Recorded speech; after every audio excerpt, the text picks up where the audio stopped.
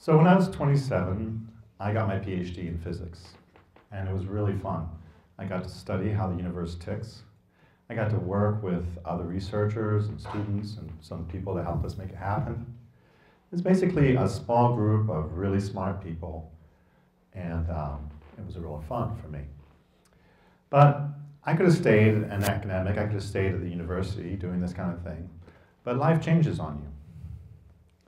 And one of the big changes that happened to me was I got to learn a lot more about climate change.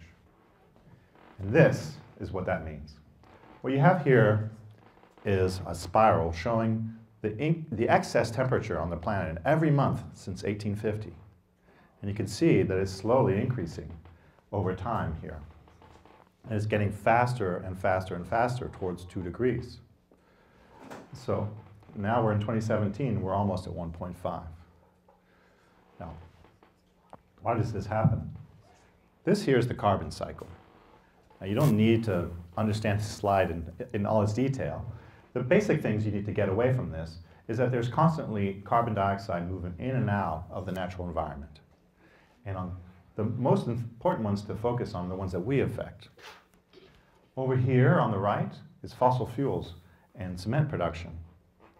That's cars and transportation and heating your house. All that is burning fossil fuels. That's putting extra CO2 into the atmosphere. So it's changing the carbon cycle. And on the left, we're changing the landscapes around us. So for agriculture, we're changing landscapes, we're cutting down rainforests, things like that. And that's creating more CO2 or other greenhouse gases, and they're all going into the atmosphere. So the balance that was there before is changing. Now, what does it mean to put greenhouse gases in the atmosphere? Well, the way that planetary scientists think about this is in terms of energy balance, okay? So you have all this energy coming from the sun, and it shines, it bounces off the top of the atmosphere. That's why we look like a blue planet from far away. And some of it goes through and warms up, and some of that light bounces back up into space, okay? All that light that's coming onto planet Earth has to be balanced by energy coming off of planet Earth. Otherwise, it would just explode. Okay, so what's going on over here is we have both sunlight coming back off or infrared radiation. Infrared is the kind of radiation you get from hot objects. If you've seen infrared camera in movies, you've seen the kind of people moving around, that you're looking at the infrared coming off of their bodies. In this case, infrared gets bounced off the atmosphere. It's like a blanket. And when you pile up greenhouse gases in this atmosphere, the blanket gets thicker. Now, the way the blanket works is you get warmer and warmer under the blanket until you're warm enough that enough infrared is making it through the atmosphere to balance out the energy balance. Okay? So that's kind of the science of this. The atmosphere is a blanket around the planet, and when we add greenhouse gases, we make that blanket more effective at keeping us warm and maybe too warm. Well, just how warm are we talking about? Well, we measure CO2 in parts per million. Now that seems really small, okay? Right now we're at about 400 parts per million. But CO2 can have very big effects on the planetary temperature from what I told you about before. Every time you double CO2, you increase the long-term temperature of the planet by a few degrees. In this slide here, that's quite colorful, you get a sense of where we could be going by 2100. So in the top scenarios, these are scenarios where we have warming of 3 to 5 degrees. Now 3 to 5 degrees increase in this room may not seem like much, but that's the difference between like an ice age and no ice age, okay? Those are big differences for the planet. Now this happens if we just keep emitting and we get to 1,000 parts per million of CO2. These scenarios on the bottom, these are the good scenarios, where we manage to keep the temperature on the planet in a reasonable place. And planetary scientists think that these are the only ones where we avoid suffering, where we avoid major problems in the future, in your lifetime. Now, if you look at this line, this is not talking about the total pile of CO2 in the atmosphere. It's talking about the rate at which we're adding stuff to the atmosphere. And you'll see here, the blue lines, by the time you're in 2060, by the time you guys are my age, we need to be taking CO2 out of the atmosphere, not even adding anything else to it. And if you delay this kind of progress, you're still adding to the pile. You're making the blanket bigger, you're making the planet warmer, you're creating more drought, more storms, more sea level rise, etc. in the future. Now, what causes all these emissions is us. So each one of us has a role to play in what we emit and what kind of things we consume and what kind of technologies we use. But really one of the main drivers here is how many of us there are. Right now, we have about 7.5 billion people on the planet. By the time we get, these are projections from the United Nations as to kind of where population is going to go. By the time we get to the end of the century, we could be looking at 16 to 17 billion people. We're not even sure how we could feed that many people, but that certainly will be a lot of people emitting greenhouse gases. Or we could be on a low trajectory, the green one over here, and then we'll be plateauing at around 9 billion people, somewhere around 2060. Again, around the time when you guys are my age, you could be seeing something that's never been seen before in human history. You could see the end of growth. And nobody really knows what that means, but that's going to be pretty amazing. Now, all these humans on the planet, we're also creating other kinds of problems, or we're coming up against other, what they call planetary boundaries. Okay, so in Stockholm, the Stockholm Resilience Institute kind of made a survey of some of the major things that we're pushing up against. So here, you're seeing biodiversity loss right now is a big issue, nitrogen cycle, and you see the climate crisis in the middle getting bigger, and a whole bunch of other things. Okay, these are all challenges that you guys are going to be having to deal with within your lifetime. Now, I think one of these, the freshwater use, I found a kind of particularly visually striking example for you guys today. This is in Uzbekistan. These are fishing boats from a town, a port city on the Aral Sea. The Aral Sea was one of the 4 largest freshwater lakes in the world. But right now, this doesn't look like a sea, does it? This is the Arakum Desert. The Aral Sea has shrunk because it's not getting enough fresh water in it anymore. And this used to be a fishing community, and now it's dozens of kilometers away from the borders of the Aral Sea. But look, it's not all doom and gloom. We have a lot of control over our future. There's still a lot of things we can do. Those scenarios, we're in charge of them. Are we going for those yellow lines that go crazy, or are we going for those blue lines?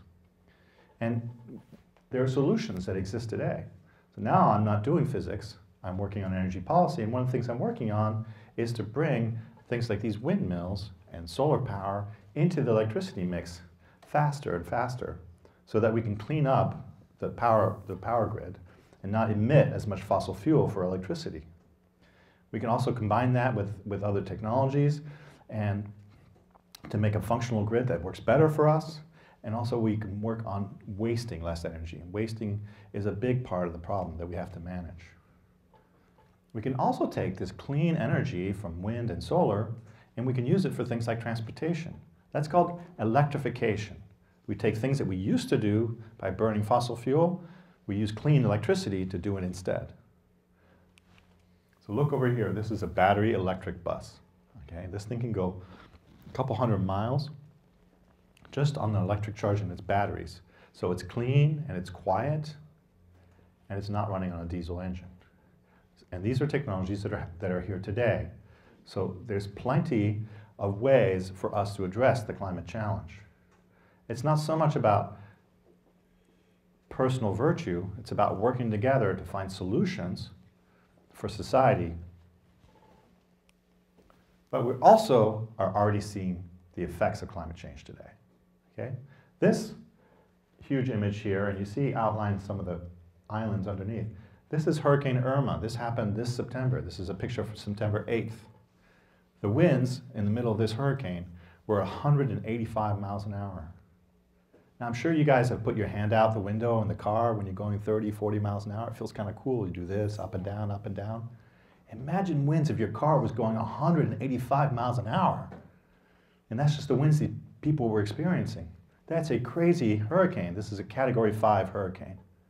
And the weird thing is, a month later there was another one, Hurricane Maria, and it hit Puerto Rico. And people in Puerto Rico still don't have water, still don't have electricity in many parts of the island. They're still reacting to this hurricane.